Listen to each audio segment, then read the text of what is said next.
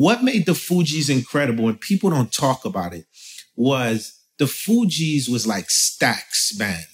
And what that mean was, there's a lot of names you hear about, but there's names that you don't hear about. So I want to clarify this on your podcast, which is very, very important that I state this. John Forté, so because it's important, like when we document history, we really explain to it. So I'm going to explain to you like in a jazz form. So for me, I love Quincy Jones, you know, and I was like, I'm inspired to be Quincy Jones. You know, Lauren had loved Nina Simone. You know, Jerry loved Bootsy Collins, right? John Forté, to me, his participation in the score was like a modern day Miles Davis because he bought something, and every time we talk, and of course the great Salaam Remi, but we never mention John Forté. And I would say, me coming from the church, it was so important that we state history. I could say, like, I learned a lot from John Forté. Before John Forté, I was programming drums more like a church way. And watching how John started cutting samples, in a way, it made me like, oh man, I got to get my sample game up. But when I saw the way John Forté was chopping up the drums, I was like, hold on. I have to get this side of the game up. Because, and I would say a lot of the street sounds and how to roughen it up.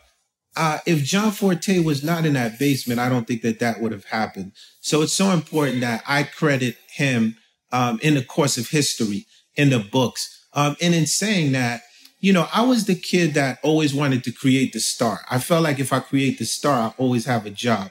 I would be more interested in wanting to do the movie score. I was the kid that would watch the movie Once Upon a Time in America silently and put all the music in my head. So it's just the love for the music, you know? That's the name of the score of the album. Yeah. It makes sense. And Once Upon a Time in America, boy, there's some good performances in that. You know, De Niro, James Woods, you know, even though he's crazy. But it's interesting you say, I know that you know that me and John Forté are close. But I don't know if you really know how deep what you just said to me is, because John Forté is my musical mentor. Without John Forté in my life, I would not have a career. John Forté produced my first demo tape. John Forté taught me how to rap on a mic. He's the first one that brought me into a studio. When you talk about being in the Booger Basement, I was in that Booger Basement because John Forté brought me to the Booger Basement while y'all were working on that album. And so I'm so glad that you said that, brother, because obviously I was going to ask you about John Forté just because he's the homie, but for you to bring it up in that way is just excellent. Yeah. But you know what, to your point, if we don't paint history, then someone else is going to paint it for us. And when we look at the greats, it's not just one person, right? When we look at the walls, we see Quincy, we see Sinatra, we see Dizzy Gillespie, we see Miles. So sometimes when things explode, right?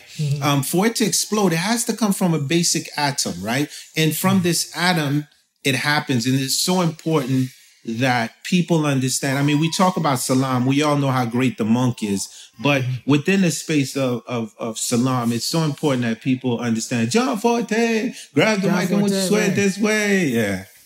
Yeah, man. Shout out to John Forté. Shout out to John Forté. He just had a baby. I think he had a daughter or a son. I'm not sure. Forgive me, John, if you watch this. There's a new baby in his life.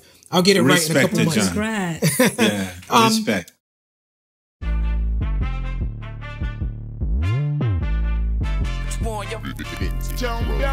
What we done started.